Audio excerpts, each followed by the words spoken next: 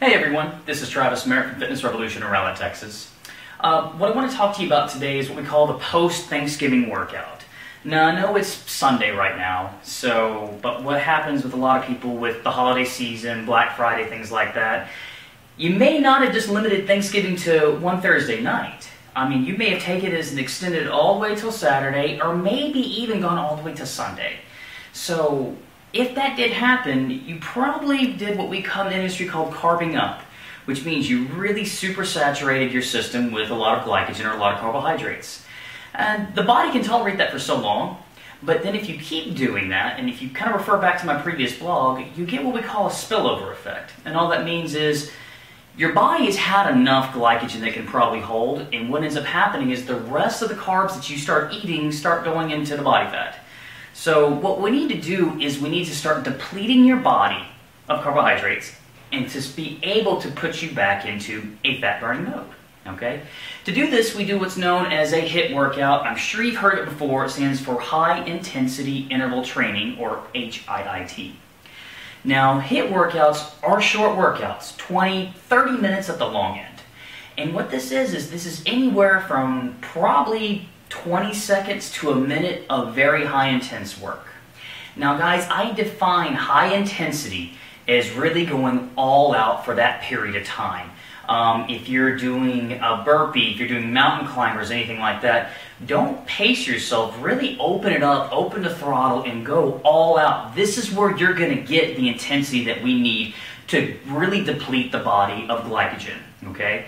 Now, we're going to throw you into a state called glycolysis. And glycolysis, all it is just where you're in a carb burning mode.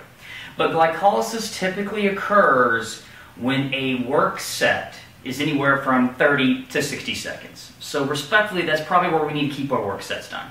So I want you to do at least 30-second high-intensity exercise. And this can be anything. I personally have a lot of my clients do burpees. I do have them do mountain climbers, jumping rope, running in place, sprint drills, things like that. But in other words, something that's demanding a lot of work from the body for at least 30 seconds. Then with that said, I give them a short rest. And that's what I want you to do. I'm not talking about 2 minutes. I'm talking about if you do a 30-second work, let's do 30 seconds of rest. You can take it a bit even further. Let's say if you want to do 40 seconds of work. Okay, 40 seconds of work, let's cut the rest down a little bit. Let's keep it at 20 seconds of rest. So everything's kind of around a minute for right now. The reason we do that is when the rest is short, it actually boosts growth hormone levels up significantly. And the higher your growth hormone levels are, the more of a fat burn mode you go into. Growth hormone is probably one of the most powerful fat burning hormones out there. And it is secreted at high levels whenever you are taking very short rest during high intensity exercise. So the great thing about a HIIT workout after a big carb day, and especially after this whole Thanksgiving weekend, is it's a twofold thing. One, you're really going to deplete the body of all the glycogen, a lot of the carbs, and start getting your body back into a fat burn mode. And if you do that high intense work in conjunction with a short rest period, you're also bumping up growth hormone and allow your body to jump back into that fat burn mode better. So what I'll do, guys, is if you check out the link below, I'll actually include in the blog an example of the workout that I did, where I personally do, to really help when I have those epic cheat days or those holiday days, to really get my body back into that fat burning mode again. Alright? So remember, you want short rest. Alright? Keep your rest. Let's put everything around a minute. Let's keep a short work period. Say work period's around 30 to 60 seconds, and you want a short rest. And I keep your rest, honestly, guys, no more than 30 seconds. So a good place to start, 30 seconds of work, 30 seconds of rest. Repeat that for about 20 minutes. Alright?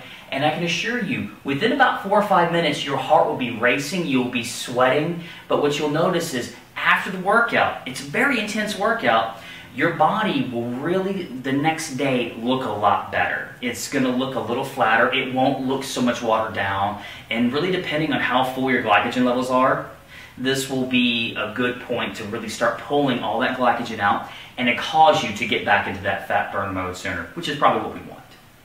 Guys, this is Travis Merritt from Fitness Revolution in Rowlett, Texas. I hope you have a great workout.